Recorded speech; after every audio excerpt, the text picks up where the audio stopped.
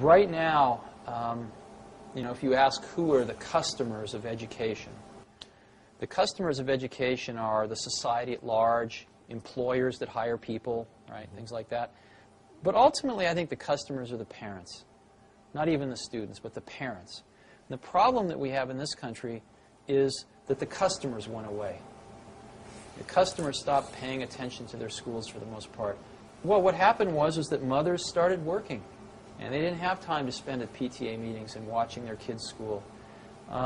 Schools became much more institutionalized, and parents spent less and less and less time involved in their kids' education.